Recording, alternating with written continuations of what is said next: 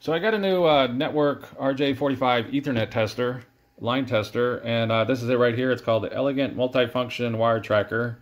So I thought I'd go over some of its basic features and see how well it's working, do a few tests on it, in case somebody else is looking for one of these. And I'll put the links inside the description below for this. And it's not a really high-end unit. It's a low-end basic budget unit. So if you're looking for a professional one, there is a lot more better. But if you're just a homeowner, just looking for something basic to track Ethernet wires behind a wall, see if you got a short or an open, then that's what this would be for.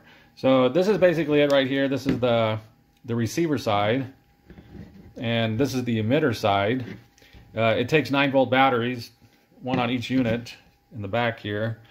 And it also comes with this breakout cable, which you could hook into for Ethernet wires. It's got little headphones, which you could plug in if you need to. It does have a built-in speaker, so that you don't need to use this unless it's real noisy, and a little instruction manual. So that's a basic overview of it, and I'm going to go ahead and plug it in, do a few tests, show you some of its features, and see how well it works. So I'll be right back.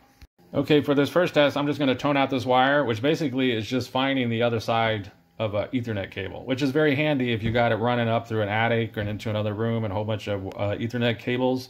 Then this is very handy for that. So basically you just plug it into the RJ45 connector on the back, and we're going to go ahead and put it on scan. I'm going to go ahead and power this on, and there's a scan button right there, and if you hold this, it'll beep as you come in close to it. So I'm going to go ahead and show you.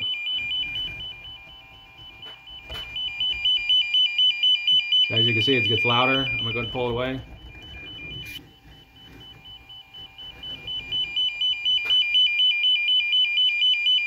As you can see, that's a very good, handy little thing to have, especially if it's got a long run, like I said. So that works very well. So I'm going to go ahead and move on to the next test, which is test this cable to see if it's good or not. So I'll be right back. Okay, for the next test, I'm going to do a network test on it, and this is going to check to make sure the run is all good. So if it's good, it'll all just go down green all the way. If something's bad, if it's shorted, then it'll show those pins that's bad. So I'm gonna go ahead and put this on network. Go ahead and power this side on, and then I'm just gonna hit test.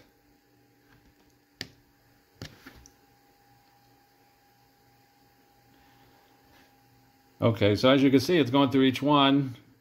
It's not stopping, and so that wire is good. This Ethernet patch cable is good. So if this is going through a wall and you had it on one side and you had this on the other side, you would know that cable's good.